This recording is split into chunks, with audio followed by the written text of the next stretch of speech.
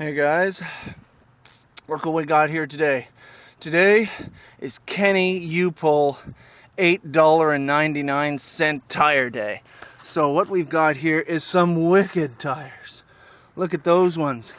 Fantastic, on rims and ready to go. Look at all the ones I pulled today. Look at the tread on those guys. $8.99, you can't go wrong. So something like that, we have to be able to try and pry.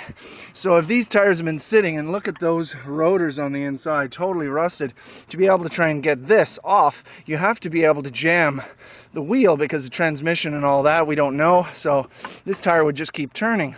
So you take a tire iron, any old tire iron, and shove it in between the caliper and the rotor, and it can't go any farther. So then you take this off, and you just step on the tire.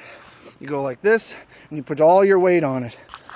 Let's see. Oh, I've already pre-loosened these, and then you just take them right off. And these are rusted in, because the reason why, it looks pretty good, doesn't it, eh? But look over here. Holy shit. Smashed. Good old winter damage. That's a Toyota Echo. And look at the tires on these things. Aren't they nice? The only problem is, you know, you can be able to take off the rims and everything else. The only problem is there's a hole in this tire. There's also a bend in that rim. So 3 out of 4 tires, guys, ain't bad. But unfortunately, this tire's dicked. So we've got all kinds of mufflers on the ground. We've got suspension components on the inside.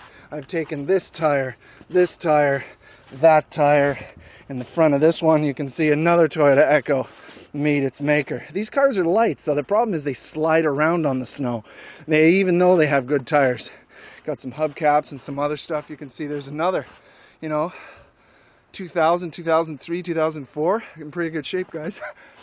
I have to sneeze again. Sorry, guys. Away she goes. So, before I go to work, I'm going to pull some tires. See you guys.